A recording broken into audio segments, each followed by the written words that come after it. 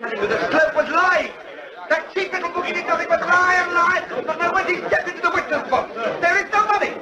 He has the lot. The whole bloody lot. Silence! Order in the court. Mr. Savage, I must ask you yet again to make it clear to your client that I am prepared to try him here and now for contempt and to pass a consecutive sentence unless he remains silent while sentence is passed. I am extremely sorry, Your Honor. Whilst in no way condoning his behavior, I can only ask the court to take into consideration the stress he has been under. His Honour, Mr. Justice Bloody Edward Dawlish, he's then interested in justice, and he showed joining in summing up. That's it. Take him below. Get your bloody hands off me! Order in the court. I'll leave them with you! Order in court. I take it that you have no objection to my passing sentence in his absence, Mr. Savage? As Your Honor pleases. As I was saying, members of the jury, your verdict is one with which I heartily concur. Thomas Roger Snaith betrayed his position of trust by systematically milking his employers of over £30,000 over a period of 7 years. He cared nothing for the well-being of his firm and less for the security of its 30 employees whom his insatiable greed has placed in jeopardy. In view of this, and bearing in mind that £10,000 is still unaccounted for, most probably smuggled out of the country, I am sentencing him to a term of imprisonment of 9 years. Vendetta for a Judge, a new play for radio by James Follett, with Bernard Horsfall and Mary Law as Edward and Caroline Dawlish, and Roger Hammond and Frida Dowie as Tom and Marion Snaith. Vendetta for a Judge. 9 years. 9 years on the say-so of a bent judge. Slope paid him. It was obvious to everyone that he was lying. Don't be stupid, Tom.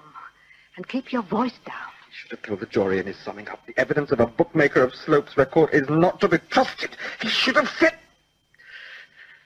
9 years. Slope hasn't got a record. Too bloody cunning as that judge is bent. Oh. How long will the appeal take, Tom? Baker doesn't know. Useless solicitor he turned out to be. It's no good blaming everyone else, Tom. You swindled Hutchings Engineering out of that money and you got caught. You brought everything on yourself. Nice to hear a wife sticking by her husband. I'm going to stick by you for the next 9 years. Unless you'd like me to find someone else. I'm sorry, Marion, love. It's just that it wouldn't be 9 years if it hadn't been for that judge. Mr. Baker said that Judge Dawlish is the best and the fairest circuit judge in the country. It's not his fault if Slope lied about the amount of money you bet with him over the years. Slope's book showed... Slope's book showed what Slope wanted them to show. I'm not blaming Slope, not with taxation being what it is. What I'm saying is that Dawlish should have warned the jury that it's not unknown for backstreet bookies to keep 2 sets of books. Oh, I know. Turf accountant. Even Harry Slope blinked at the saint-like aura of respectability that damn judge gave him. Is there still 10,000 unaccounted for? Not a cent. Slope had it. If only you hadn't wasted it on the horses like that. I paid off the mortgage, didn't I? New car. All those holidays abroad. I didn't hear you complaining. I didn't know, Tom. Of course you did. Tom, I swear. I had no idea. But you must have suspected. Did you really think that I was worth that sort of salary to Hutchings? Yes. Yes, Tom, I did. Well, I was a good company secretary. I only took what a good company secretary is entitled to. 5,000 a year on top of their lousy pay. I mean, I wasn't greedy. I've saved them 100 times that over the years by toning down some of young Hutchings' harebrained schemes. He should have put me on the board when the old man died. 25 years I slogged my guts out for that firm. And they wouldn't even give me a car. I was entitled. I was prepared to give them my entire life. The least they should have given me was some sort of future. Well, there's not much of a future for us now, is there? Or His Honour, Judge Edward Bloody Dawlish. What do you mean? I I'm going to fix him. Just as he fixed me. Oh, don't talk silly. I'm serious, Marion. I'm going to ruin that judge's life just as he's ruined ours. I don't know how, but I'll think of something. After all, I've got plenty of time, haven't I? Plenty of time. 9 bloody years. According to the paper, the trial went well. Huh? Thomas Roger Snaith, Edward. You gave him 9 years yesterday. So? So what went wrong? Who said anything went wrong? Oh, Edward. After 20 years, and you still can't credit me with the ability to read the signs. The new issue of Turf and Tote is at your elbow, and you've not looked at it. When you got home last night, you didn't want to watch the last episode of the Dick Francis serial. In bed, you ignored me. And you've been too preoccupied to notice my existence this morning. 2 things can go wrong on circuit for you, the hotel or the hearing. I've rented the Royal at Stanley several times, and the service has always been superb. Therefore, it must have been the trial. Oh, I should know better than to try to hide something from you, Caroline. So something did go wrong. Swear to tell the truth, the whole truth, and nothing but the truth, or I'll put out your check suit for Sandown. Oh, no, not the check suit, no. Jockey clubs threaten me with a red card if I wear that again to a meeting. So what was it then? Oh, well, it's just that the trial wasn't as smooth as I like my trials to be. Bagley prosecuting? Yes. And Savage leading for the defense? Yes. Don't tell me that Silks of their caliber gave you a bad time. No, of course not. And there was no legal wrangling before an empty jury box, and you didn't have to direct the jury on a majority verdict. It says here that they were out for less than 15 minutes. And the evidence against Snaith was irrefutable. If you read on, you'll see that there were several outbursts from the dock. In the end, I had to pass sentence on Snaith in his absence. And that's what's upset you? I suppose so. Oh, rubbish. There was McQueen last year and Phillips the year before. Oh, then there was that character who threatened you with his business associates before the police dragged him out of the dock. I may have overstepped the mark in my summing up. Swayed the jury? Possibly. But you said the evidence was irrefutable. He fiddled 30,000 and you gave him 9 years. It would have been 7. I tagged on 2 years because 10,000 hadn't been accounted for. But still less than the maximum sentence, Edward. He was a mild-looking, bespectacled, clerical-grade civil servant type. Sort of man you'd expect to have a loving wife, a mortgage on a semi, neat flower beds in his front garden, and a family saloon in the garage that he cleans every Sunday morning. Oh. And yet... Yes? He sat quietly in the dock all through the trial, not even looking up when new witnesses were sworn in.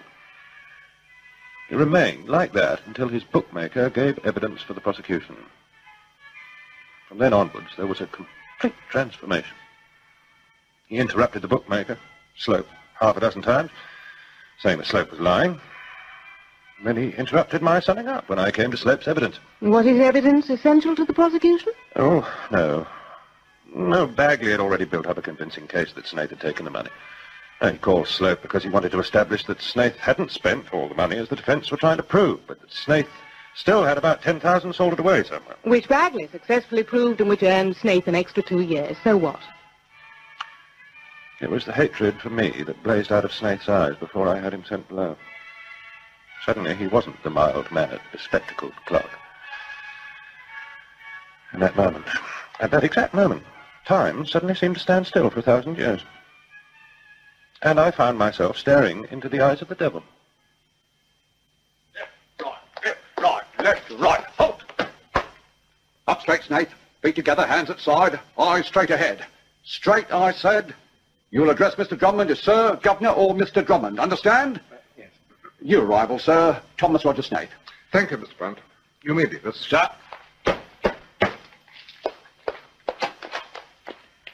Take a seat, Snaith. Thank you, Governor. Welcome to Tar Mills Prison, Snaith. An institution for rehabilitated criminals about to re-enter the outside world, and first offenders who have just left it. Men from opposite sides of the spectrum, so to speak, and yet the system works remarkably well. we find that the old hands provide a cautionary warning to the newcomers. Now, this is an excellent report from the prison where you were held on remand. It's a promising start, Snaith. I started the way I intend to go on, Governor. Well, I'm pleased, Snaith, very pleased. We find that most prisoners at Tower Mills usually earn their full remission of 1/3 of their sentence. Now, your sentence was... 9 years. Well, carry on as you have been. You'll be out in 6. You've an appeal pending? Yes, Governor.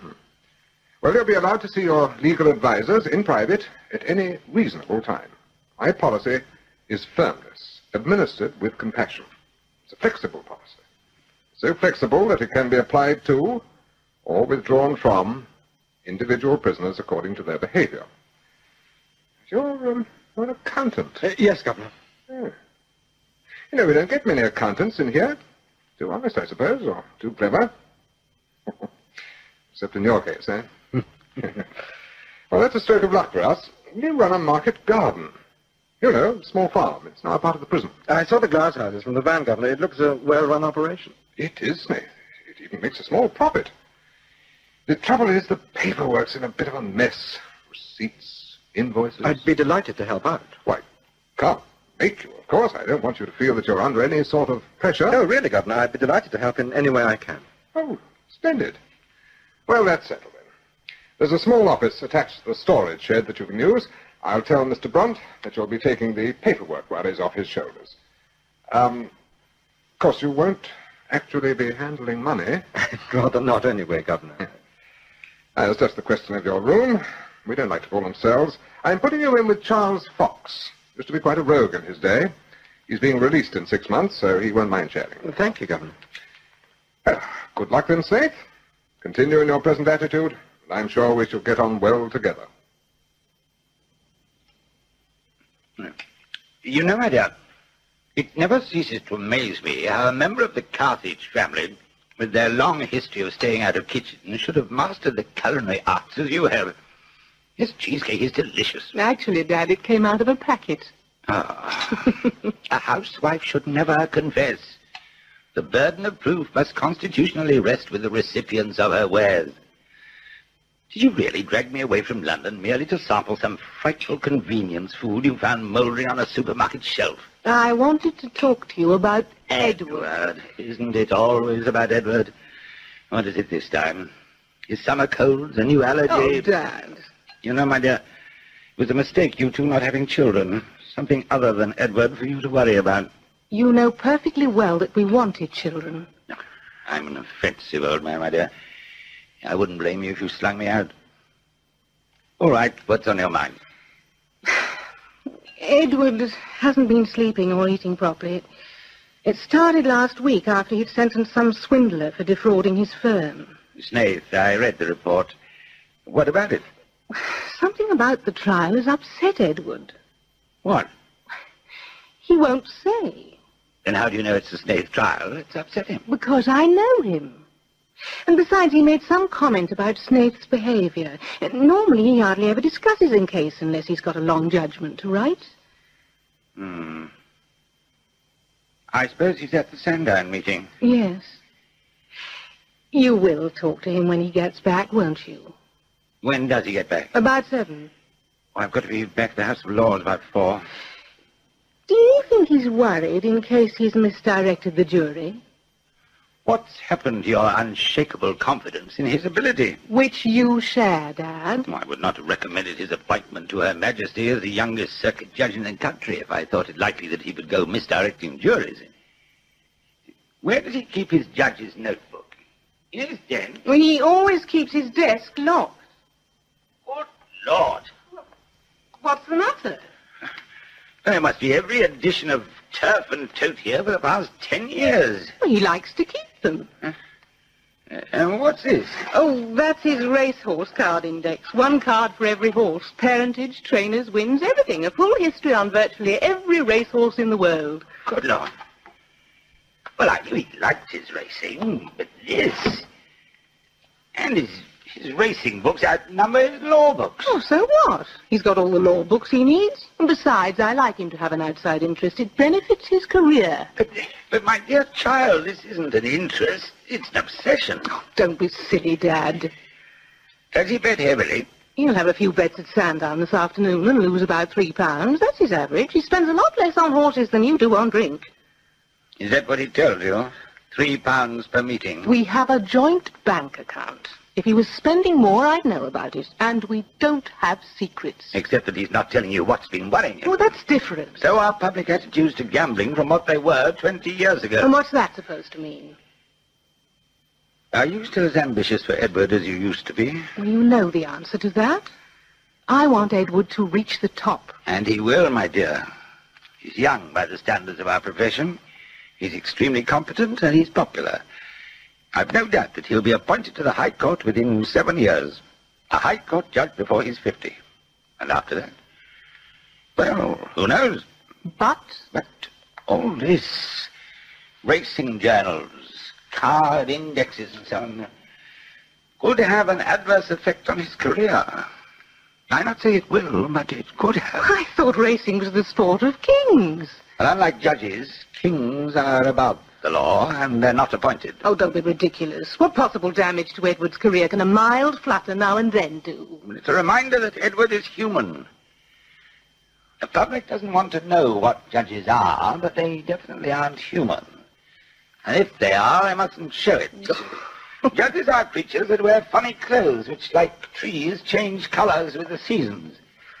Their natural habitat is the courtroom. They've never heard of punk rock, the Rolling Stones, or the Beatles. They live on a diet of facetious counsels. They don't drink or drive fast cars or copulate. And they most certainly don't bet on horses. You do say some ludicrous things, Dad. Well, maybe.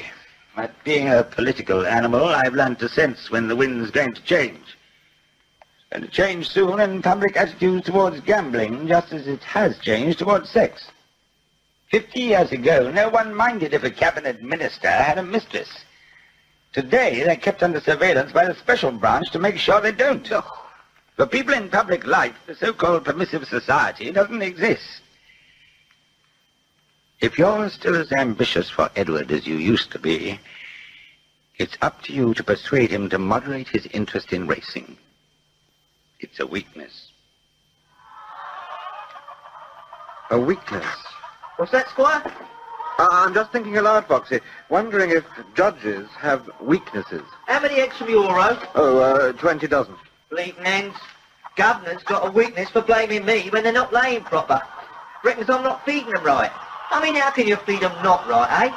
You just loads their mash into the automatic feeders, and they just help themselves from the troughs. Poor creatures shut up in cages like this all their lives. Too stupid to know they're alive, chickens. Had a woman MP nosing round last year, made a fuss because we weren't locked up. Then she come in here and made another fuss because the chickens were. People. We all have our idiosyncrasies, Foxy. Oh, what? Inconsistencies, weaknesses. Oh. It's a funny thing. Whenever somebody like you, educated and that, gets to being looked after by Her Majesty, he always turns out to be an accountant or something. How did you do it? I mean, 30 G's, big league stuff. Simple, really.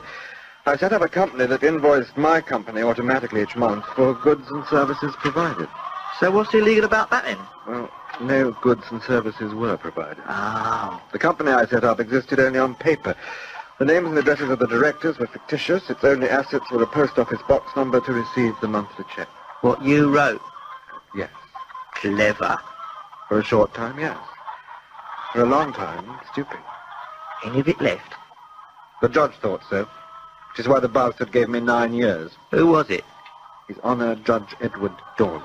Crawley Dawley? You know. I'd say I know Crawley. 15 years ago, he defended me on a dock brief. Young, I'd say. Green as Epping Forest. But he got me off. 5 years ago, I'm in court again, and who should be in the high chair but Crawley Dawley? I was so shattered, I nearly pleaded guilty. Why is he called Crawley? Why'd you call him a bastard, then? Because that's what he is. Yeah. The new ones always blame the judge. He's made the jury against me. They say that as well. Look, Squire, take my tip. You're on appeal, so let your lawyers worry about what the judge said or did. Lawyers won't do what I intend doing to Dawlish, Foxy. What's that, Squire? I intend to destroy him utterly. To wreck his career, his whole life. And I'll do it legally. When I've discovered his Achilles heel. A tough old Achilles. I'll tell you how he come by the handle, Crawley. 'Cause he married right. Mind you, I've heard that it was her that made a set for him. But he got called Crawley and it stuck. He married Lord Carthage's daughter. And you know who Lord Carthage is now? Yes, the name rings a bell. Does a sight more than that, old son. Lord Carthage is the Lord Chancellor, the boss of all the judges himself. So you can see why you best think again. Wrong, Foxy. It'll make the task that much more interesting. And infinitely more rewarding. Company, come. Ah, Snake. I was told you were here. Are you getting on with the paperwork? I'm very sorry, Governor, but I've not been able to get into the office. Mr. Brunt went on leave without giving me the key. I specifically asked him to hand over before he left. All right, I'll unlock for you. How's the egg situation today, Fox? Not 50 dozen, Mr. Drummond. Oh, damn birds. They're costing more to feed than the return we get on the eggs. And we're buying feed in bulk. Hardly any eggs are going into the prison kitchens because we have to meet our commitments to a local supermarket. Do you know anything about poultry farming, Snaith? I'm afraid not, Governor, but I can always learn. No one does around here. We inherited this battery house when the Home Office acquired the farm. Oh, I don't mind to sell off these wretched birds. Use it for storage. Not a very cost-effective store, I would have thought, Governor. It's too big, and there must be a lot of capital tied up in the ventilation and heating equipment and the automatic feeders. Oh. I'll think about it. I'll show you the office. And you too, Fox. Yes, sir. You can help Snaith carry it out. I dare say Mr. Brunt's left it in a mess. Ah, as I thought. A mess. Still, it'll keep you busy, Snaith. Oh, papers everywhere. No wonder Mr. Brunt can never find receipts. Sort of thing I've straightened out before, Governor. Metal spike filing system and no proper books. I'll make a start on it now. Yes, stroke of luck you coming here, Snaith. Well, for us, that is. Well, I'll leave you to it. Now, lock up and bring me the key before the evening meal. Stupid fool. There's plenty of prison governors worse than drummers, Squire. And don't you let his nature fool you. He's a real tough when he wants. Blimey! They've not taken it out. Where is it? Hey, don't answer it, Squire. You'll lose privileges and that. What privileges? Well, just being in Tower Mills, Squire. If you've been in Durham and Albany, you know what I mean. Oh, you stupid twit. Yes? Brunt? Yes. Castle here, Tower Mills Supermarket. We're exercising our right to cancel the contract if your flaming eggs fall below standard. Now, you've had fair warning. Our customers' goodwill is more important than your good-price eggs. Paper-thin shells that crack if you look at them, incorrect grading, dirty boxes, and God knows what else. Yesterday's consignment is the final straw. What in hell's name do you think we can do with 50 dozen? We shift that many within 10 minutes of opening. You'll have to feed them to your inmates, because I'm damned if I'm going to unload them on my customers any more from next week. Good day to you. That drummer's going to have to get rid of the battery house after all. Who was it? The Tower Mill Supermarket. They're not buying any more eggs. Yeah. You can't do that. You'll be crucified. Well, I'm doing it, aren't I? And no one's going to find out unless you tell them. You wouldn't do that, would you, Foxy? Now, leave me, please. Of course I won't, Grass. But you're mad. You could have a nice soft number here. All right, I'm going.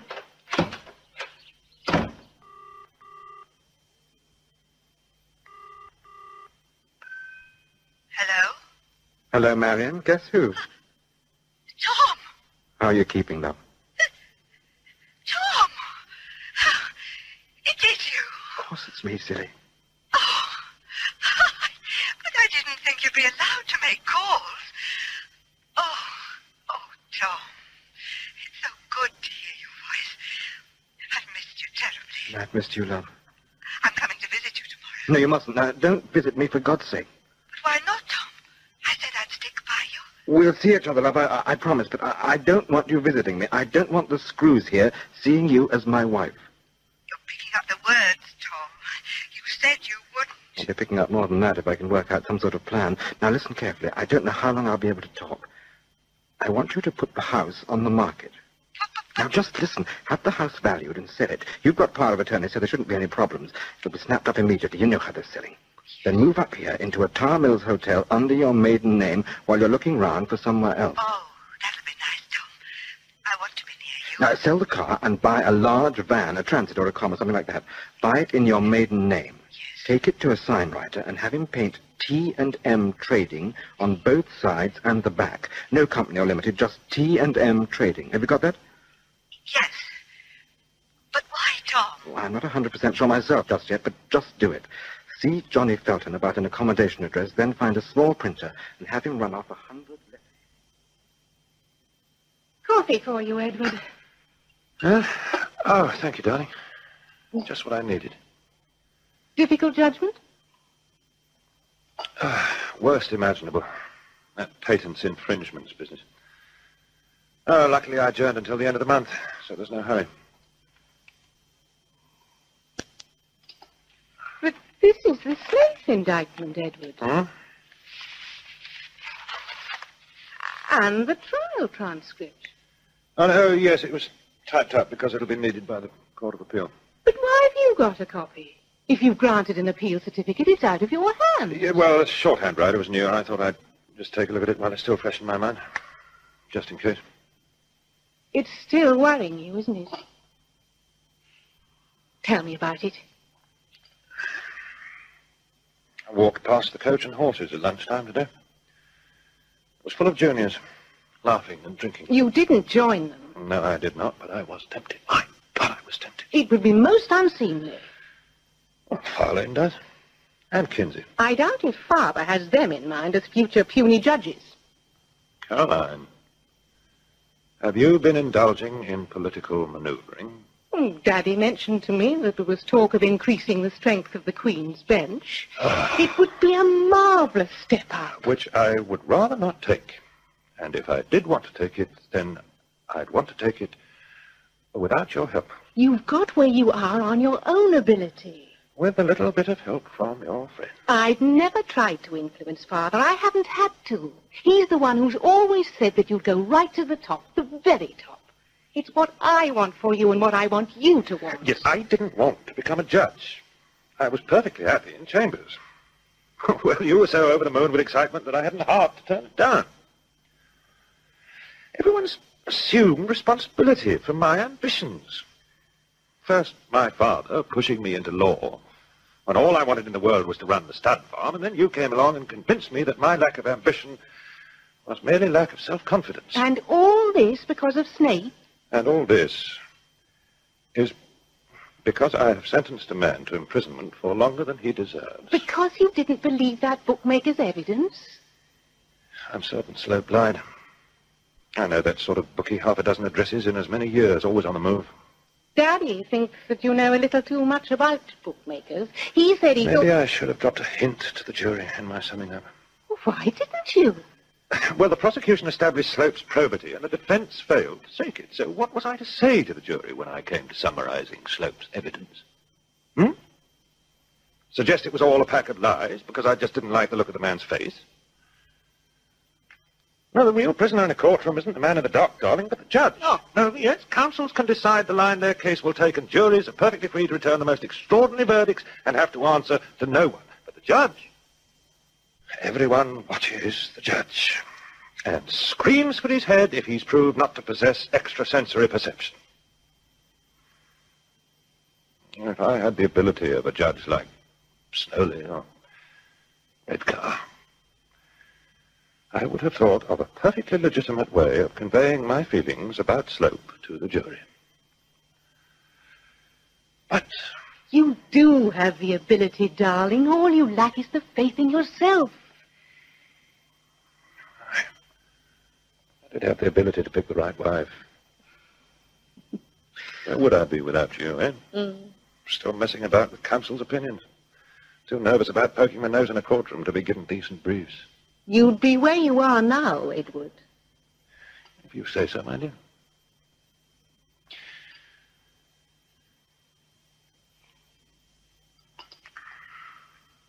You need a break. How about going down to Somerset for the weekend? Eh? Oh. Now, don't say you can't. Father's bought a new horse. Come with me. Damn it, man, you had no right to go away, leaving that phone connected. But the post office I said am that they not would... interested in what the post office said. What concerns me is that there could have been a breach of security because you went on leave without removing the phone from the farm office, which you knew I intended handing over to Snaith. With respect, sir, it never occurred to me that you'd hand it over without checking it first. Yeah, well, luckily no harm has been done. Snaith said that he didn't know the phone was there. It was hidden under a lot of old farming newspapers. And you believed him, sir? Snaith is turning out to be the best prisoner we've ever had. Look at these ledgers he's prepared. Hours he's put into them. Hours. Oh, you can return them to me. Sir. No, I'll take them down to him myself. I tell you this, Brunt. Snaith is obviously determined to earn his full remission. If he says he never used that phone, then I'm prepared to believe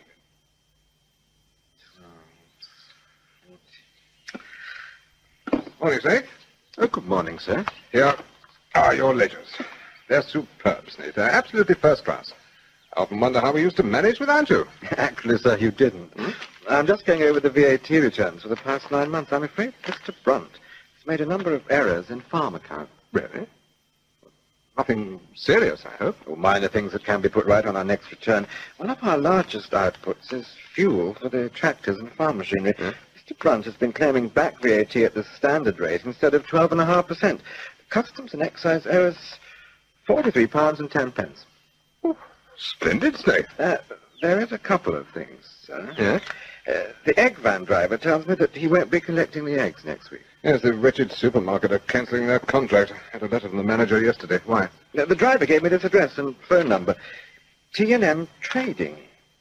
Apparently they're a firm who've rented a stall in the Tower Mills covered market to sell local farm produce. Maybe they'd be interested in buying our eggs. I'm thinking of closing the battery house down. Which brings me to my second point, sir.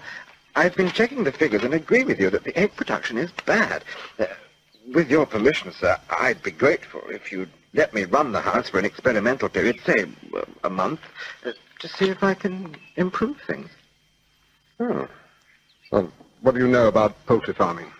I've been reading all these books and magazines. Just for a month, sir. All right, then. It would help, sir, if you'd let Foxy help me, and no one else. Huh? There's an article in one of these mags that says the fewer people allowed in the battery house, the better. It's here somewhere. It says that laying hens should be disturbed as little as possible. Yeah, well, it doesn't matter, Snaith. I'll take your word for it. Oh, are you suggesting that you and Foxy take over the work as the cleaning parties as well? Yes, sir. Just the two of us allowed in the house. What? Not even prison officers? Oh, no, I can't have that. I'm sorry. It's not as if we'd be able to get up to anything, sir. Not in a battery house. Just for a month, sir. A trial period. Oh, well, it's most irregular, Snaith. All right, then. A month. If there's no improvement, we'll revert to normal procedures. Understood? Yes, sir. Thank you very much, sir. You'll contact T&M Trading, then? Yes, I'll call them immediately. Get them to send someone round, sir, and I'll do my best to negotiate a good price. You've got a colossal cheek, Snaith. All right. On your shoulders rests the entire responsibility for the success of the operation. It'll be a huge success, sir. I do promise you that. So T&M Trading have sent a woman, Mr. Brunt. Well, I did practice discrimination, so why can't I see her? You may be the governor's blue-eyed boy, Snaith, but the rules don't allow prisoners to see women alone. What rules, Mr. Brunt? Home Office regulations, sonny. I must read them sometime. See if they have anything to say about petrol intended for farming machinery disappearing into light blue coupes.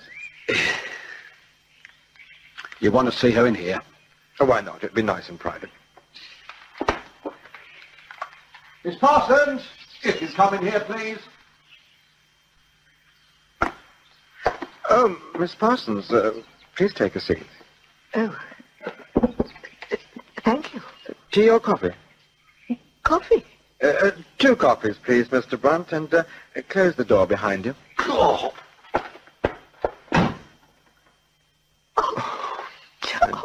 Darling. Oh, my love. Oh, darling. I know, sweetheart. I know. Oh, it's been such a long time, Tom. Oh, I felt terrible not being able to visit you. Why wouldn't you let me? Why did I have to stay Is there? that market stall fixed up? Yes, it's ready. Oh, Tom, It is lovely. Good. Now, we haven't much time. Here's the price you're to offer for the eggs based on a daily collection of 50 dozen size 3s unboxed. But surely that's too high, Tom. Which means that Drummond can't refuse it. Then how are we going to... You saw that battery house? Yes. It's huge. It's big, all right. There's over 6,000 laying hens in there, except that they aren't laying, not properly anyway. Those birds were 12 weeks old when the prison bought the farm and took the battery house over. They're being fed on a grower's mash that wasn't changed to a layer's mash at 20 weeks. Consequently, the poor birds aren't receiving the correct diet to enable them to lay. There's no calcium for shell formation and so on. I've put 200 birds onto layer's mash as an experiment, and they've been laying 175 eggs per day, nearly 15 dozen eggs. Yes, but I don't see what I'm As I gradually put all the birds onto layer's mash, production will go up to 400 dozen eggs per day. Gosh. You will buy 50 dozen each day legitimately, but Foxy and I will load 300 dozen into the van. The other 100 will go to the prison kitchens. You will have an extra 250 dozen eggs. Tom! Sell them by undercutting the competition by a few pence per dozen, and you should clear over £100 per day. Well, £700 per week is a respectable income, wouldn't you say, love? Makes being in here almost worthwhile. Yes, but Tom, they'll check the van. They had a good look at it when I came in. They won't be interested in counting eggs. But surely they'll see that I'm taking out more eggs than... How many eggs are there in that secretary's over there? Well, I don't know. Guess. About 200? They're nearer 400. Well, it's difficult when they're stacked It's like difficult to estimate, which is why, my love, if I play our cards right, you and I ought to make around £50,000 over the next 18 months that the birds will be in lay. Enough to see that you're okay with a bit spare for expenses. Tom, it all sounds terribly risky. I mean, robbing a prison. Well, I don't suppose it's ever been done before. An inside job. What expenses, Tom? Dealing with His Honour, Judge Edward Dawlish, won't be cheap. Oh. Some horse, eh, boy? He's magnificent, Dad. Beautiful. I'll tell you something. He slowed up in the dip between Topfield and the meadow where the drainage is bad. Rubbish, boy. He can hold his stride through an Irish bog. Can't you, my beauty? It wasn't much. He's out of Indy's Star. That's right. And Rock Hardy. And both of them used to slow up badly, even after a light fall of rain before the meeting. You remember that anti-post bet on close encounter I talked you into last year? 60 to 1. Could do with a few more lucky tips like that, eh, boy? What do you mean that wasn't lucky? I knew damn well that Rock Hardy would flag halfway through the court. I know the headmaster of one of the local schools. Boys have got a rain gauge set up. He keeps me posted. I can usually make a pretty good guess as to the state of the water table on the course just before a meeting. You go to that trouble? Sure. Oh, no, don't you start that. Start what, boy? I wish you wouldn't call me that. Not dignified for a judge, eh, boy? It can't be any worse than gambling. Dad, I don't gamble. Well, not much, anyway. So why are you so sensitive about it? I am not sensitive about it. About what? My gambling. Oh, damn. Just as well your father-in-law made you a judge if you were as easy to trip up as that when you were a barrister. How is the noble lord, by the way? Well, Caroline? so. How come you didn't ask earlier? For the same reason I didn't ask you why she's not come down with you. Because she doesn't approve of me. No one approves of you, Ben Dawlish. If you ever come up before me, I'd consider it my duty to shove you away for at least 20 years, even if a skilled counsel, by some miracle of the judicial process, managed to prove you innocent. That's it.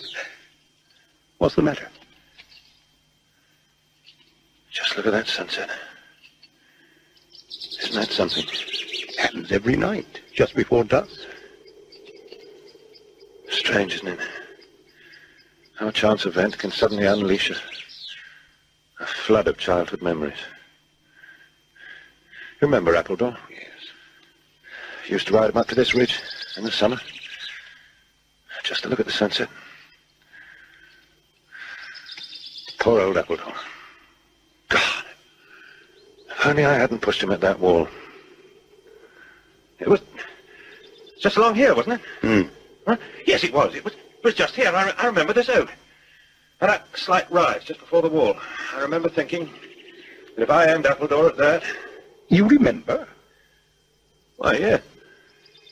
Yes, it's a bit hazy, but... But you could never remember anything afterwards. The doctor and your mother said that it was probably a good thing. I remember saying to Appledore that we could gallop towards the sunset, ignoring all obstacles, just like a steeplechase. It would be a ride that went on forever and ever. And ever. You rode Appledore at obstacles on that evening? Oh, yeah. Into the sunset?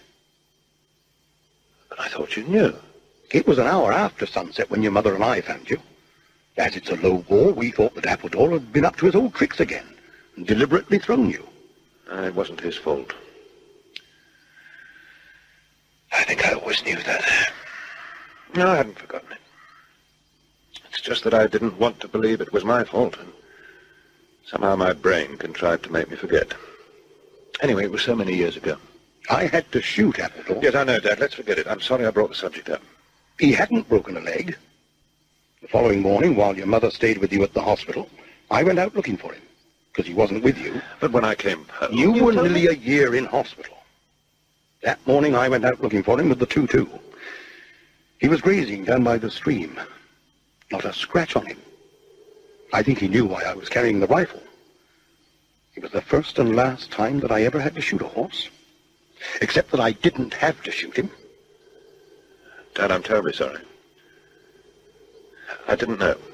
As you say, best forgotten, eh? Come on, boy. Let's see what we can find in the freezer for dinner. Yeah. Pity Caroline didn't come down. I was looking forward to a weekend of decent cooking. Not bad, eh, boy? Oh, do stop calling me that, Dad. I've a master chef's touch when it comes to thawing out a dinner. You ever thought of marrying again? Nope. But there's a new stable girl from Australia who has it on her mind. More plump. An Australian stable girl? You should see your face. I can tell exactly what's going through your mind. How the devil do I explain this to Caroline? Eh? Yeah, I rather imagine she would flip. Yeah. Is there a girl? Or a woman, as it ought to be at your age? Nope. Let's open another bottle. Marvellous stuff. You know, boy, I often wonder why you had to up and marry such a snob as Caroline. Oh, Caroline's form of snobbery is pretty inoffensive. Maybe. She's done your career good, I'll give her that. Meaning I've no ability of my own. Well, she hasn't done any harm, has she? Daughter of the Lord Chancellor and all that? It must count for something. Your mother would be pleased. She wanted you to make it more than anything else in the world. Now there was a real snob. Mother? Remember that team of brewers' drays we used to stable? Well, maybe you don't. Frightful row about that your mother and me had. Lasted a week. She damn near left me. I'd no idea. Oh, I always towed the line in the end. I'll bet. I did, boy. You damn well bet your life I did. If I didn't, it meant that I'd lose the two things that meant more to me than anything else in the world. Her and you. But you were happy. We both loved one another in our different ways. But you were the knife she held pointed at my throat. You know, boy, you can go happily through life with a knife at your throat. Well, you can do just about everything. But don't make a sudden move. I think you're a little drunk, Dad. It was her who wanted you to go into law. It was her who got you that pupillage in Sir Clancy's chamber. But he was a client of yours. But it was Mary who worked on him. I thought it was you who pushed me into law. I thought you were the driving force. It was Mary, every inch of the way. You knew I wanted to go into the business, Dad. You knew that I wanted nothing else. Oh, do you think I didn't fight her? Queer, isn't it? In stories, the son never wants to follow his father into the family business. I wanted to work with horses. Well, she was right in the long run. Everything's turned out well for you, hasn't it? I wish I knew, Dad. I wish to God I knew. Sit down, Snaith. I expect you know what this is about? Yes, sir. I've just had a phone call from the Home Office. The appeal judges gave their verdict 30 minutes ago. In the light of the evidence supplied by the Inland Revenue as a result of their investigation into the affairs of Harold Slope, your sentence has been reduced by 4.5 years. 4 years and 6 months. Exactly half of your original sentence. And you'll be hearing from your legal advisors tomorrow, of course. I thought you'd like to hear right away. Yes, thank you, sir. Seems that their lordships are satisfied you have gambled away the money you embezzled from your employers and that you haven't got a large sum sorted away. I just can't believe it, sir. I should have the confirmation tomorrow. So now I'll be able to apply to the parole board after you've served a third of your sentence, 18 months. You've already served 3 months. Now carry on as you have been. I'll give you a strong recommendation for release on license. You should be a free man within 15 months. You're being stupid. Read what the appeal judges said. Go on, read it again and tell me whether there's any criticism of you, either implied or direct, on the way that you handled Snape's trial. There's nothing, is there? Halving a sentence? There doesn't have to be. The Inland Revenue's raid on Slope's house produced evidence that wasn't available at the time of Snape's trial. So please, in the name of God, tell me how any blame can be steered at you. And supposing the Inland Revenue hadn't decided to investigate Slope, what then? Huh? Well, it's obvious that they decided to take a look at him because of the trial. You think so? It's obvious that that's what's happened. But supposing they hadn't? A miscarriage of justice would have taken place perpetrated by me. Which didn't happen. Which might have. Oh, we're just going round in circles. Should have warned you. You're not resigning, Edward. You're too far up the ladder to go chucking yourself off because of a ridiculous, misplaced delusion that you're not capable of remaining a judge. You quit, and so do I. Because you like being married to a judge? Because you'll be throwing both our lives away. Oh, as we haven't any children, I've sunk everything.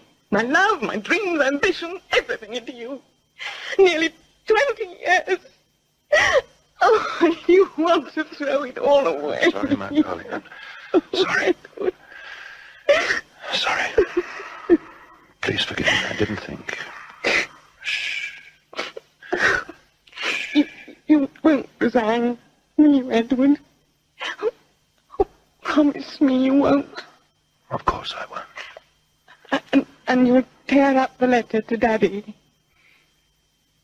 So I'll do it right now. It's good of you to come and see me, Miss Jarvis. Well, I could hardly refuse a judicial summons, Judge. It's not quite that. You led the Inland Revenue team that investigated Harold Slope, the bookmaker. Yes? Well, you don't have to answer these questions, but I'd be most grateful if you did. And I assure you that I won't disclose anything you tell me. What do you want to know? Did you decide to investigate Slope because of the Snaith trial? No. You look surprised. Then why did you investigate him? I'm in charge of a small team that visits Inspector of Taxes offices throughout the country. The local inspector gives us a list of names he's not happy about, but hasn't the resources to deal with, and we put the names in a hat and pull out one or two to receive the full treatment. You pick the names out of a hat? We can put suspected evaders under a 24-hour surveillance. We tap their phones if we can prove it's justified. Even raid homes and offices. Yes. I know all about your powers, but out of a hat? Well, a slight exaggeration there, Judge. Actually, we type up a list and stick a pin in it. Is anything wrong?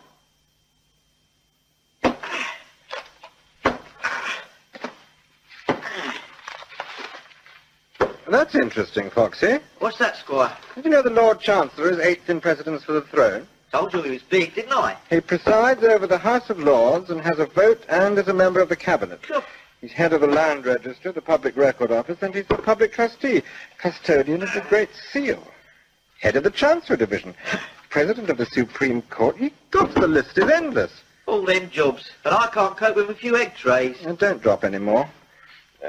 A circuit judge can be dismissed by the Lord Chancellor, but the dismissal of a High Court judge is a more complex procedure involving an address by both Houses of Parliament. You don't suppose Edward Dawlish is a High Court judge, do you, Foxy? Oh, you're not going on about Crawley. What's the point? You got your sentence, I'll be thankful for that, I say. You've got another 2 weeks, Foxy. That's right. What will you do? Dunno, Squire. Social Security and a lucky horse now and then. And you'll get into debt, right, and you'll pinch a car. Yeah. And you'll be back in here.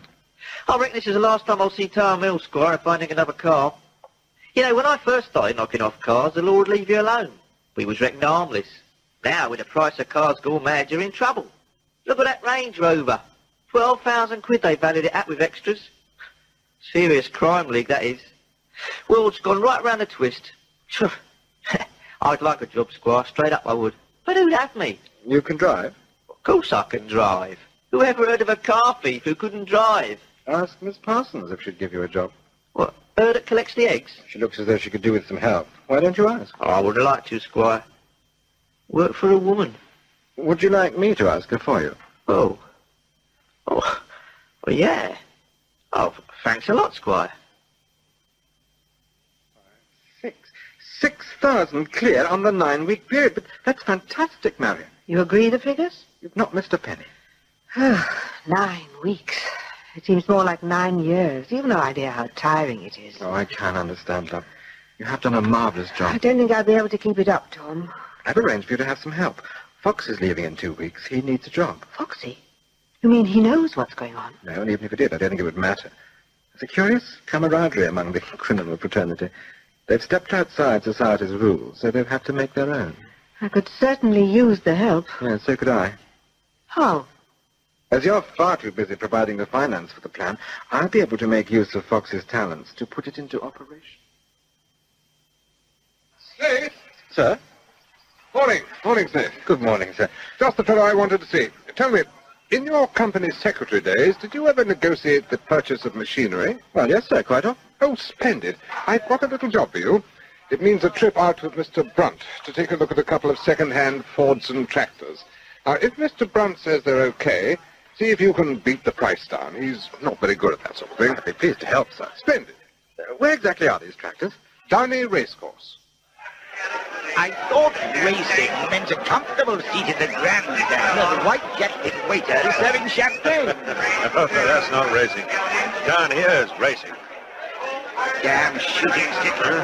How do you manage to get comfortable on the blasted thing? Oh, it takes years of practice. Which you've had, I suppose. Don't you like racing, sir? Loathe it. Especially down here among the bookies and the razzmatazz. Sordid. Then why did you insist on coming with me? Did Caroline put you up to it to see that I didn't bet too heavily? Huh? Oh, no. Curious task for the Lord Chancellor. She wants me to have a little chat with her. Ah. Hello there. Oh, you a great dead old boy. Great dead. Yes, you backed Ogden in the first race. 20 on the nose at 33 to 1. Yeah. Marvelous one. Did what you said. Always follow the camel's advice. Yes. Save the sympathetic one. Yes, good. Now, if you'll just excuse us. Who's your friend, old boy? I thought you were a loner. Well, cheerful, and you must get a bet on for the next race. Stick with the colonel. Well, who is the colonel? He writes a racing column in the Total. Is he good? Oh, yeah. Well, how should I know? I don't bet that much. Sorry, didn't mean to go prodding there. They're coming out. Can I have the binoculars a minute? Oh, sure. Thanks. Yes. Barn dance looks very good. Number 7. What's the matter?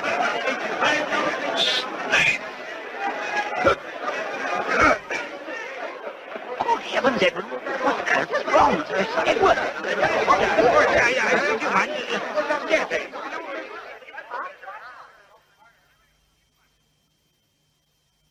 Goodbye, Doctor. Thank you.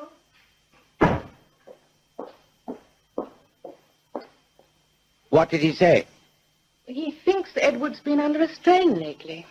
He's asleep now. Did he say what it was he saw? I didn't ask him. Must have been something pretty extraordinary to make him pass out like that. Grown men don't keel over in a dead faint without reason. And he said snake just before he passed out. That's what it sounded like. Snake? It doesn't make sense. Oh, I've been so worried about him, Dad. He's been miserable and hardly eating. He snaps my head off if I as much as open my mouth. Everything I do seems Maybe he needs a break. I'd never get him to take a holiday. I wasn't thinking of that. The president of the Wotan B Nuclear Power Station Inquiry hasn't been nominated yet. All the signs are that it's going to be a major battle spread over the best part of 18 months. The anti-fast breeder brigade are amassing their forces, and all the Queen's men are amassing theirs.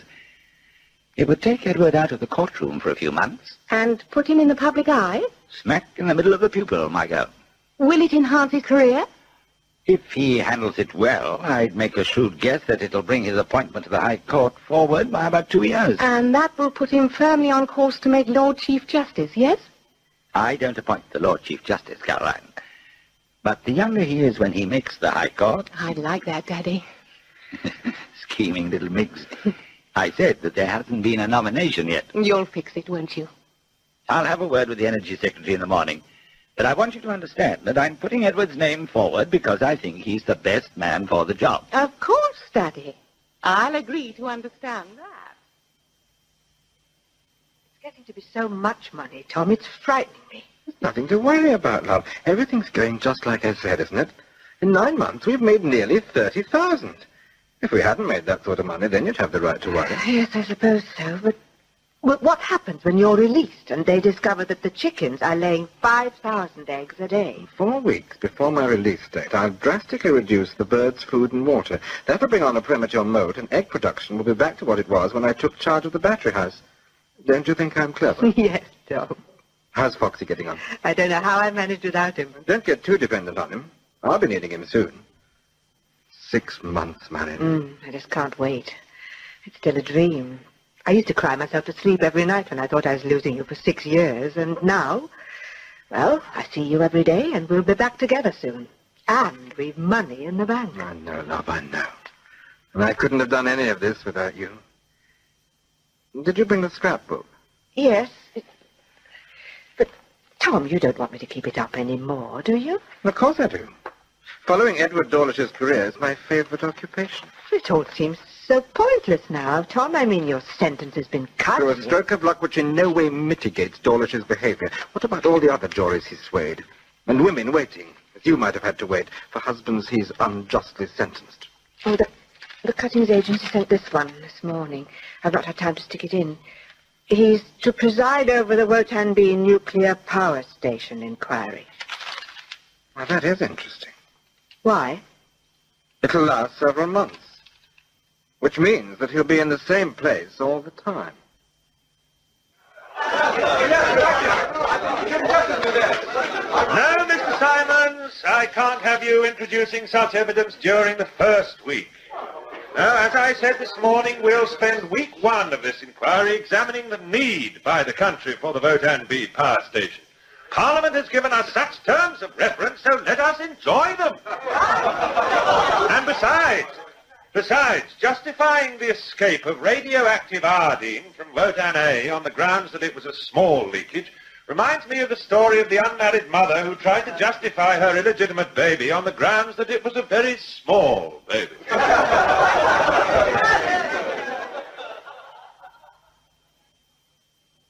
But it's gone 9, Edward. Where on earth have you been? Drinking, my precious. Having a few drinks with the protagonists from both sides.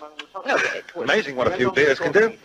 I even saw an industrialist buy a Friends of the Earth campaigner a drink. Oh, didn't it occur to you that I'd like to hear how the first day went? Smooth as silk, Carol. But you never drink with the participants. Ah, it's not a trial. Over by Judge Edward Short. Turn up the sound, will you? Despite earlier forebodings, the demonstrations outside the Newlands Conference Hall, where the inquiry is being held, were orderly and quiet. Yeah. Jonathan Lewis sent us this report. Already at Newlands, the shopkeepers are taking down the boards they nailed across their windows, for the expected trouble simply never happened. When the inquiry opened on the stroke of 10 this morning, Judge Edward Dawlish said that he was to be called Mr. Dawlish or just plain Sir. His easygoing manner, sometimes telling jokes, has done much to ease the background tension, and already he is being referred to as Edward the Peacemaker. Only time will tell if His Honour Judge Edward Dawlish will be able to keep the peace in the long months ahead of the inquiry. On the industrial. Well, I think they're laying it on a bit thick. well, I think it's marvellous. But why on earth do you insist on undermining your position by saying you're to be addressed as Mr. or Sir? Well, darling, you don't understand the luxury of not being a judge.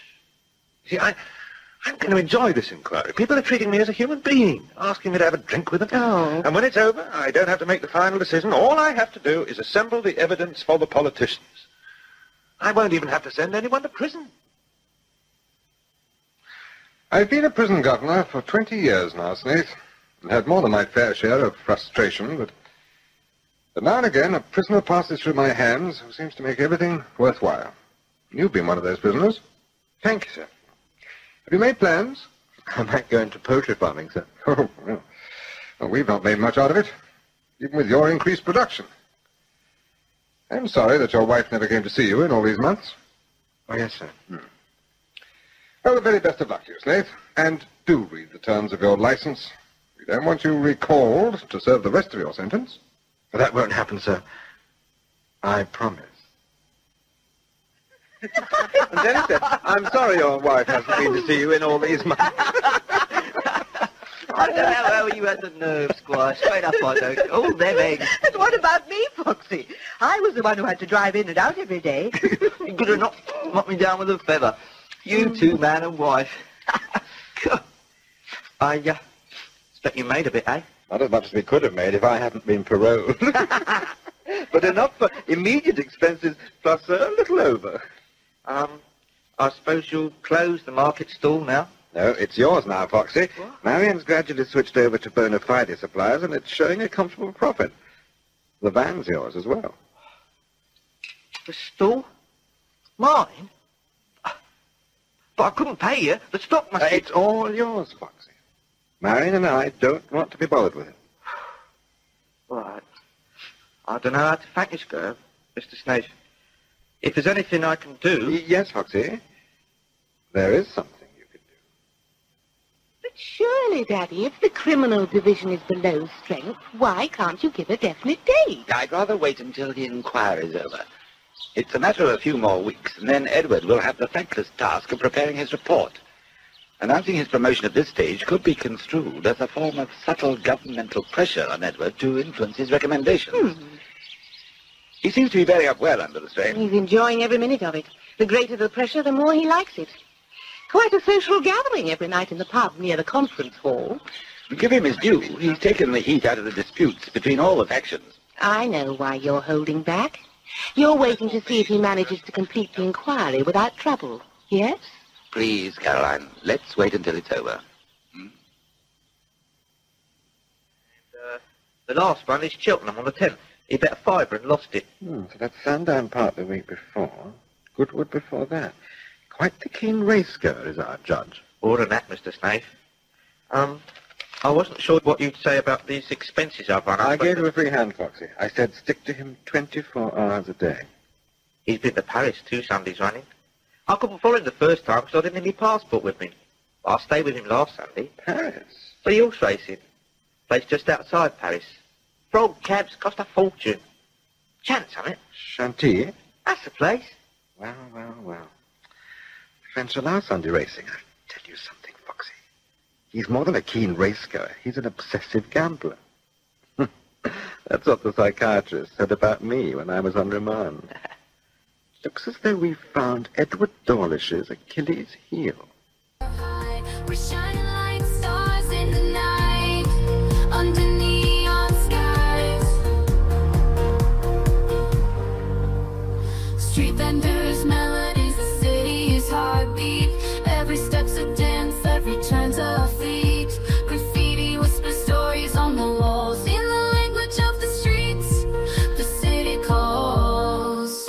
A symphony of hunks, a rhythm so fast. Concrete canvas, where memories are cast. Skyscrapers reach for the moon so high. In the heartbeat of the city, where dreams touch the sky. Underneath the neon skies, we're alive. We're dancing like there's no tomorrow. Catching a vibe. A moment of truth, love. You'll never give up, will you? Never. Hello? I'm terribly sorry to trouble you on a Sunday, but this is the clerk to the justices at Wyvern Cross. Could I have a quick word with the judge, please? Oh, he's not. Could you tell me where I could get hold of him, please? It is important. His father's stud farm.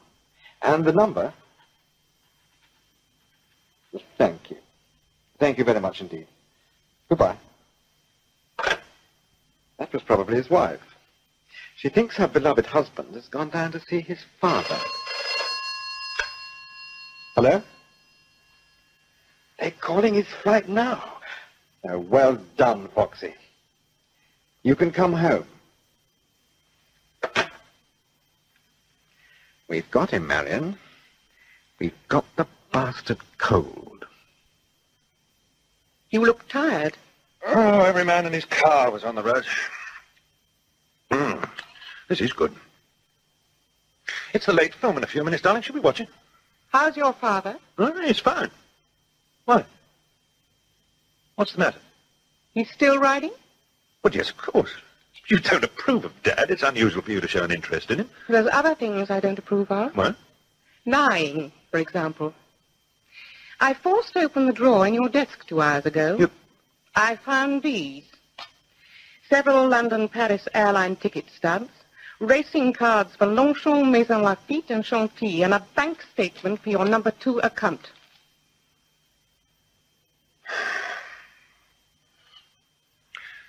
I suppose if I were to pass some cutting comment about your breaking into my writing desk, you'd get hysterical. Quite possibly. All those Sundays when you said you were going to see your father, you went racing in France. Not all of them. And last year? About 4 times. That's in addition to all the meetings you attend in this country. Does it matter? Does your career matter? My career? I wasn't aware that it was my career. I always thought it was something owned jointly by you and your father. When I think of all the lies and deceit over the past... Darling, I've never made a secret of my gambling. Only the level. I have hurt no one. I have not even lost money. That bank account has always been in the black. Oh, I'm too tired to argue. And besides... Your pride has been hurt. Yes, it was cowardly of me not to tell you. It's just that lying gradually became easier and easier. I think that's why I've learned to understand the habitual criminal, and now find it impossible to condemn others for their weaknesses. I knew you were bound to find out eventually. All it needed was for Dad to ring up one Sunday. Did he call today? It's not only my pride, Edward. I've had to sit here all the evening wondering how to tell you and not being able to, because I've been the one made to feel guilty. I don't understand. I've had 2 phone calls. One early this morning from the Wyvern clerk. Yeah? And one 2 hours ago from one of your father's stable lads. Ben was thrown from a horse and fractured his skull. Oh, no. I must get down there right away. It's too late, Edward. Your father died on the way to hospital.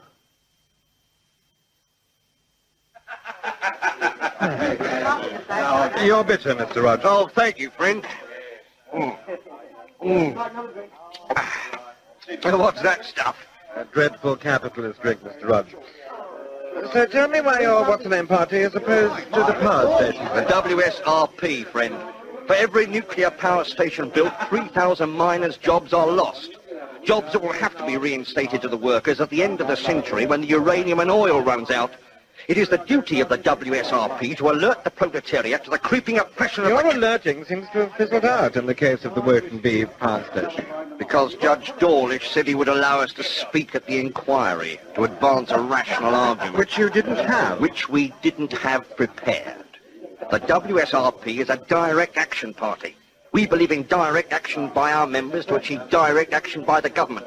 Our arguments are carried on our placards and banners. Direct action is a process understood by the masses and sought after by the media. You mean street rioting, Mr. Rogers? Orderly demonstrations, Mr. Snape. Which cost money. Our active members are spread throughout the country spreading the message. To get them together in one place would cost money. Their fares have to be paid. What sort of orderly demonstration outside the inquiry hall would £5,000 buy me?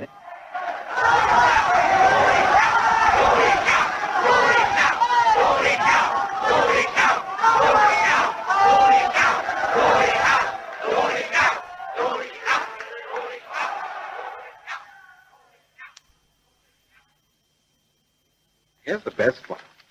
Judge Dawlish refused to comment on the demonstration against him organized by the WSRP, but it was obvious that the events outside the conference hall, including his car being spat on, had shaken him badly.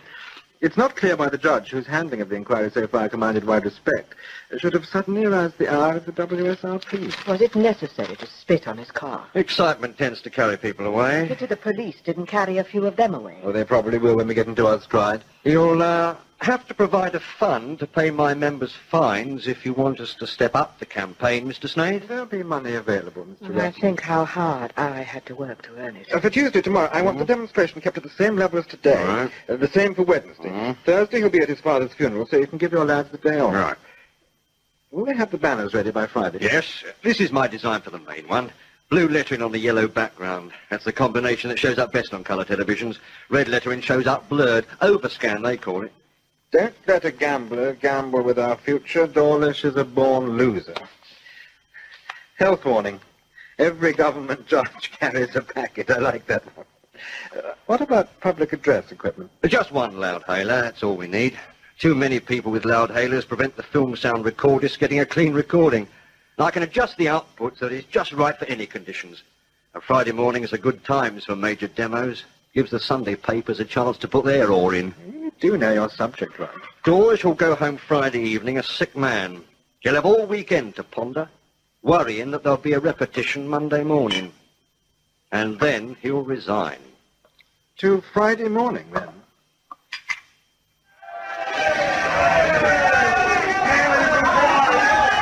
I'm sorry, Judge, but look at it. There's no way that this car is going to get to the conference hall. Take the second on the left. No, wait. Inspector Wallace, it is your responsibility to get me into that hall. I'm also responsible for your safety and worried about mine. So let's be realistic, Judge.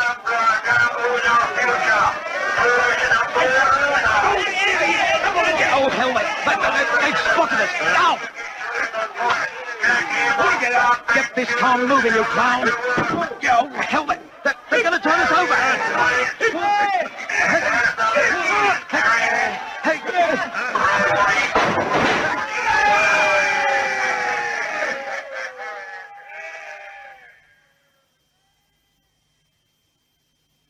Question of your being required to resign, or being allowed to, for that matter.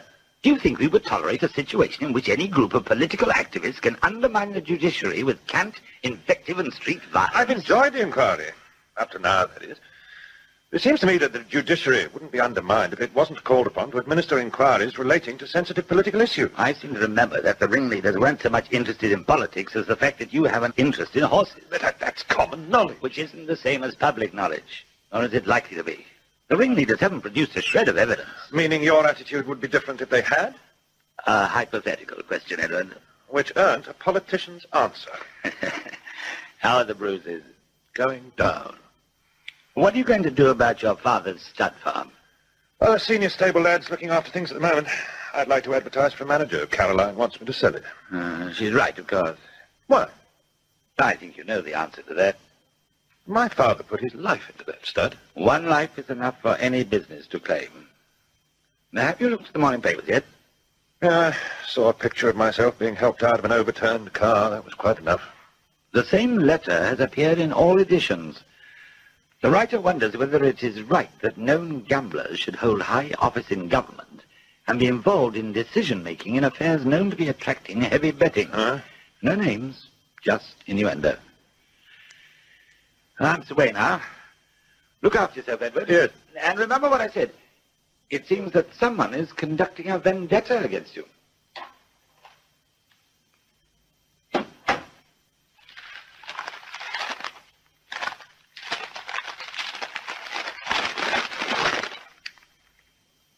Snaith.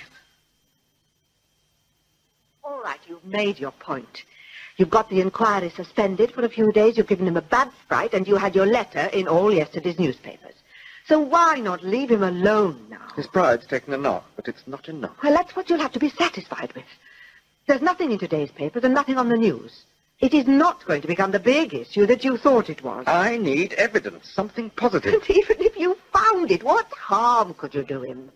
He's the son-in-law of the Lord Chancellor. They look after their own. That's where you're wrong. If one of their number falls, they'll abandon him to the wolves without giving him a second thought. The fact that he's Lord Carthage's son-in-law makes him that much more vulnerable. All I need is something concrete.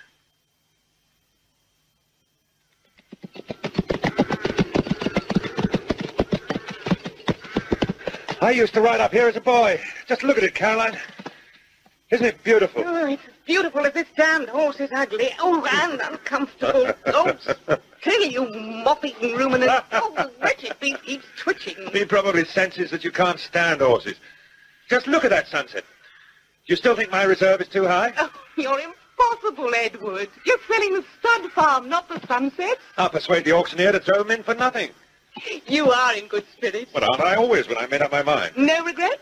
Of course not. Besides, the money will come in useful when it's sold. We'll buy a villa on the Med. If it sells. Why do you put such a high reserve price on it? Come on. I'll wrench you back. Oh, get on, you wretched beast. Go on, get on. Come on. Hello, this is Edward Dawlish. I'd like to place a bet, a large one. Do you want my code? Yes, 49D2000. 3:30. Sand Lizard.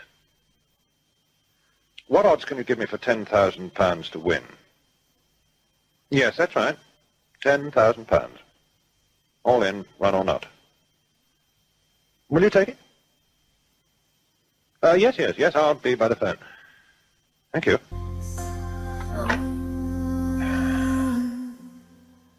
Concrete jungle where dreams may wane. In my mind's eye, a vivid terrain. With every heartbeat, a story unfurls. In the realm of daydreams, where magic swirls. Where the daydreamers soaring all day long, heart believers singing our own songs, painting sky. Good luck. Dawlish. Good morning, Mr. Byrne. Yes, you've heard about my spectacular bet, then? Yes, of course I know what I'm doing. £10,000 on Sand Lizard. Mr. Byrne, I assure you that I know what I'm doing. Better than you may realize.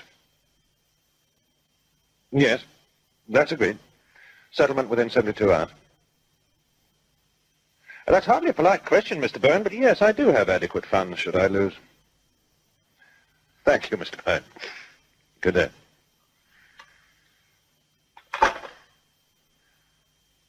Well, Edward, you've done it. No turning back now. Who's that one from? The auctioneers. Show me.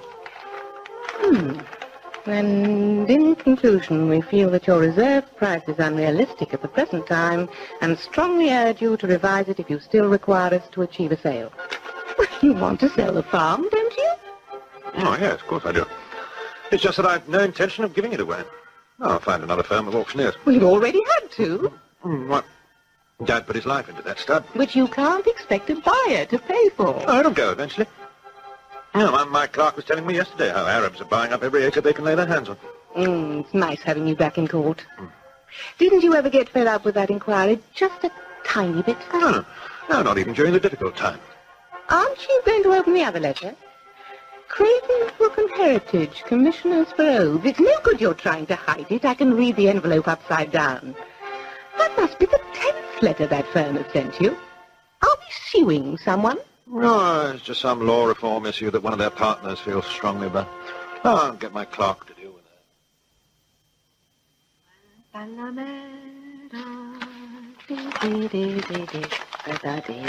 Oh, I'll see to it, love. Make sure you've got all the touring maps together, right? Okay, darling. Yes? Good morning, Mrs. Smith. I remember your face. Your husband's child. Todd? Show him in, love.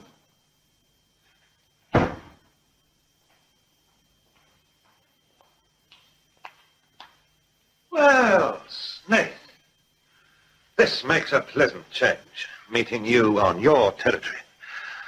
Now, sit down. Thank you. Packing? You can't be thinking of going abroad. They should be holding your passport while you're on parole. What do you want? Just as I thought. What do you want?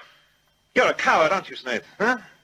Easy enough to conduct a vendetta against someone through intermediaries and letters to the papers. Quite a different matter when you meet them face to face. That's all over. Shut up. What? So you admit there was a vendetta? How do you know he hasn't got a tape recorder in that briefcase? Such an idea never occurred to me, Snaith. But then it wouldn't. I haven't got your evil, devious little mind. And besides, it would be better if there's no record of what I have to say to you. Now, just wait a minute. It's all over now. I've talked Tom out of it. Will you shut up? I'm just telling you. And I'm telling you to keep your stupid mouth shut! People with manners would never dream of having squalid little arguments in front of strangers. I'm glad I came to see you, Snaith. Firstly, I want to tell you that your filthy little hate campaign against me has failed abysmally, because I am to be appointed to the High Court in the new year. Oh. And secondly, I wanted to see for myself the sort of stone you and your cheap tart of a wife choose to live under. And thirdly, I wanted to tell you that if I had my way, you would still be rotting in prison. I also want you to know that at no time did your malicious, cheap stunts ever cause me a moment's concern. Nothing you did in the past hurt me, and nothing you're planning for the future can hurt me. Good day to you both. I hope it rains every day of your holiday. I'll see myself, huh? It means a few priceless seconds less in your contemptible company.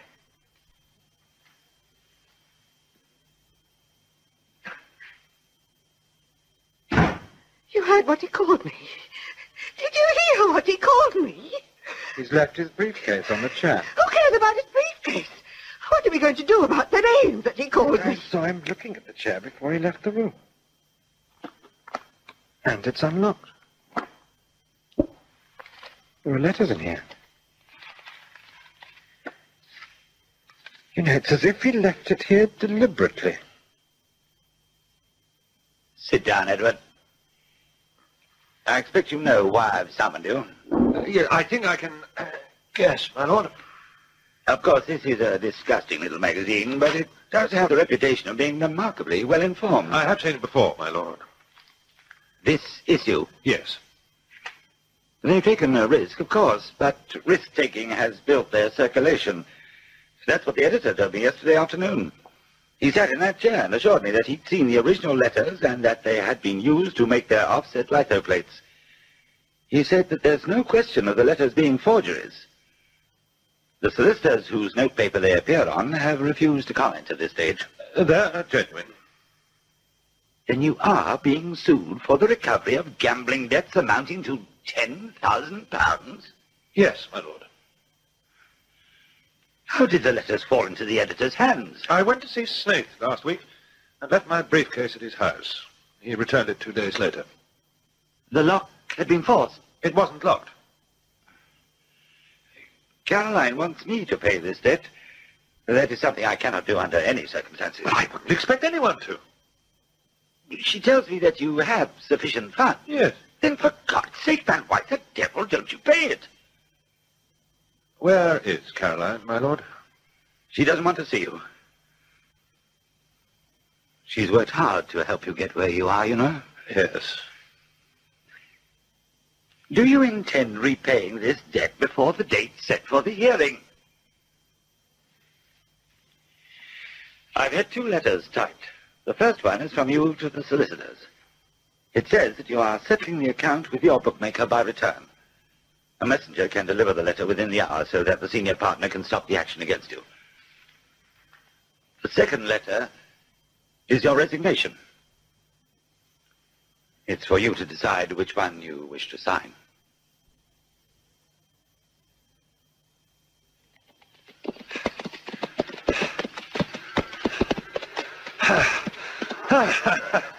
There it is, Jimmy. Just look at that. What do you think of that one, eh? That's the best sunset yet. Beautiful, Jack. I mean, Mr. Darling. You nearly slipped up then, Jimmy boy. Come on then. We better get these 2 into the stables. Why do we do this every evening, Mr. Darling? Huh? Right up here and look at the sunset. I thought you'd have got tired after a week, but it's been 3 months now, ever since you took over. Because, Jimmy, because. I could start explaining now and we'd still be here for the sunrise. Home, James. Ah, that's what your dad used to say, Mr. Dawlish. Were you happy working for him? Oh, yes. How about me? You happy working for me? I think so, Mr. Dawlish. And you? I'll tell you something, Jimmy. For the first time in my life, I'm master of my own destiny. Does that sound terribly pompous? Oh, no, sir. Well, what if it does? I can't think of a better way of putting it. But I miss my wife. God, how I miss her. Come on. Place your back. Right.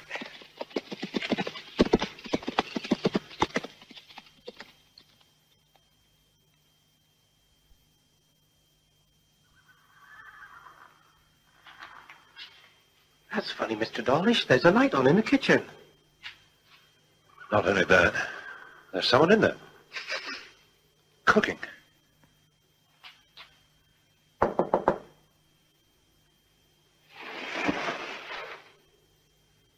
Caroline. You are silly leaving the place unlocked, Edward. Anybody could walk in. It just shows the silly things you do when I'm not around to keep an eye on you. Jimmy. Yes, sir? Go and make sure we locked the stables properly. But we did, sir. Okay. You know, I can't think of what to say. It's a marvelous stove in here. Does it stay hot all the time? Oh, yes. It's the original cooking range, not what you're used to. You look well. And you look, well, as beautiful as always. I think I understand now why you did what you did. Why now? You haven't answered any of my letters. Well, Daddy and I had tea out this afternoon. He told me about the 2 unsigned letters he placed before you and how you signed both of them. It was then that I realized. Oh, that was naughty, signing both of them, Edward. You know how Daddy has a politician's taste for melodrama. You'd better come in out of the cold and show me how this stove works.